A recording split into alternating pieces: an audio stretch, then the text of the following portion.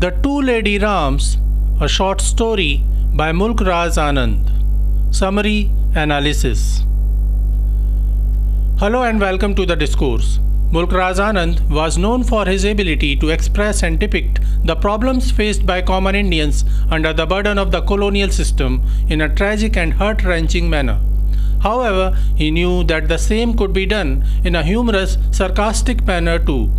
The Two Lady Rams is one such short, humorous story in which Anand excellently targeted some of the societal ills along with the oppressive nature of the British government that had nothing to do with the welfare of Indians, but their only motive was to exploit the colony by hook or crook. Summary and analysis of the Two Lady Rams. The story is about Lala Jhinda Ram, a contractor of British India. Lala Jhinda Ram practices dishonesty in his profession. He is a master in forgery and thus is used by the foreign masters for deception, exploitation and domination over native people as he cooperates with the white masters in corruption. However, the government cannot let Jhinda Ram and other people like him realize that they are being used as a tool to rob their nation and people.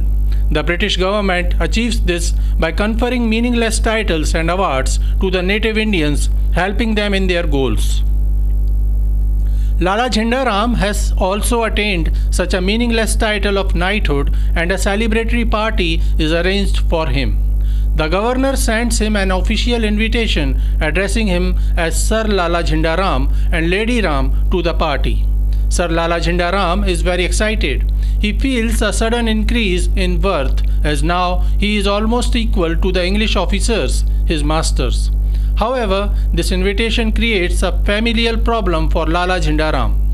Mulk Raj Anand elaborates on this familial problem of Sir Lala Jhinda Ram in his story to explain the fraudulence of the knighthood that Lala Jhinda Ram attains. He becomes a sir not for his bravery or skills in some arts or crafts. He becomes a sir for his expertise in corruption that helps the British government. Like many other rich Indians, Lala Jhinda Ram is too influenced by the British and tries to mimic their ways in his life while ridiculing his own roots and traditions. These people considered the British as superiors, and hence the desire for freedom never touched their hearts. Lala Jhinda Ram's house is built in the famous Parda style and mimics any ordinary British bungalow with a veranda decorated by palm trees and hanging plants, leading through a narrow hall into a large living room. Like other rich Indians of British India, Jhinda Ram always seeks to copy the language, culture and society of the colonizer, but in doing so, he often ignores his roots and his identity. The British government recently abolished polygamy for Hindus, though maintained the Mitakshara law, according to which anyone who fails to have a child with his first wife can marry multiple times until the birth of a child.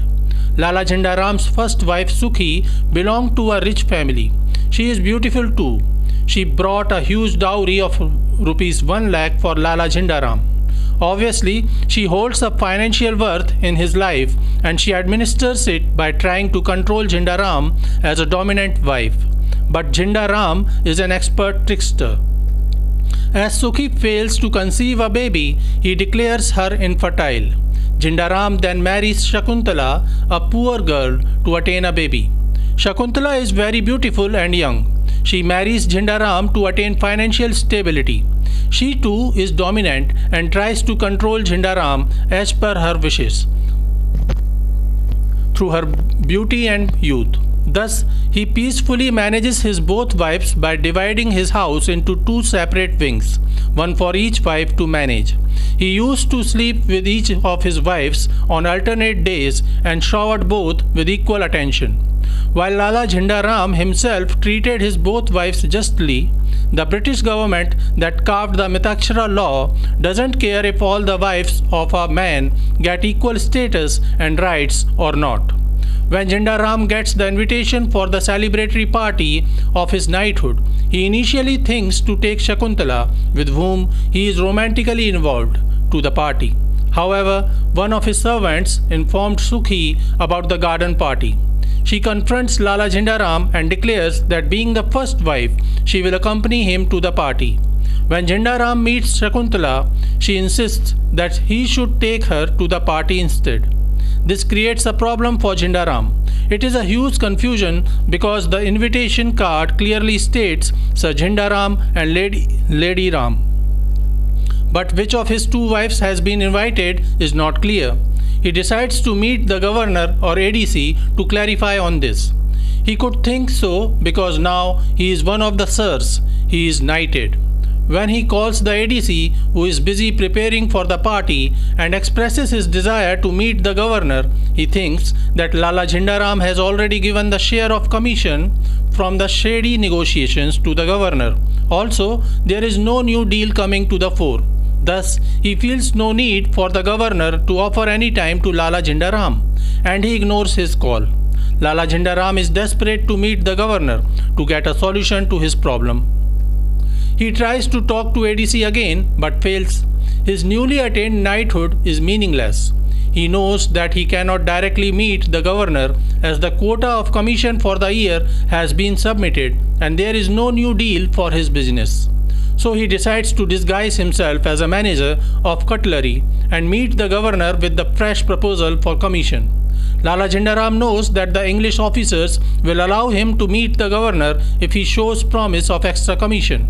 However, he fails to meet the governor as he is taking a nap at that time.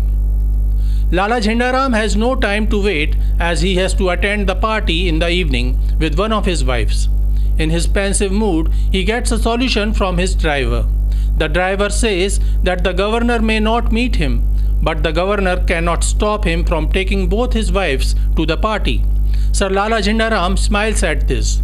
He sends a message to each of his wives separately to get ready for the party, while he goes to his workplace to mend some papers.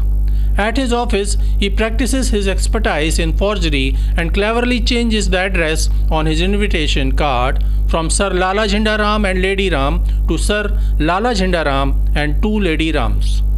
Lala Jhinda Ram is so confident of his forgery skills that even if someone questions him why he brought both his wives to the party, he would show them the card. After all, he has been awarded the knighthood for forgery. He is confident about managing Sukhi and Shakuntala too to his solution as he is an expert in deception.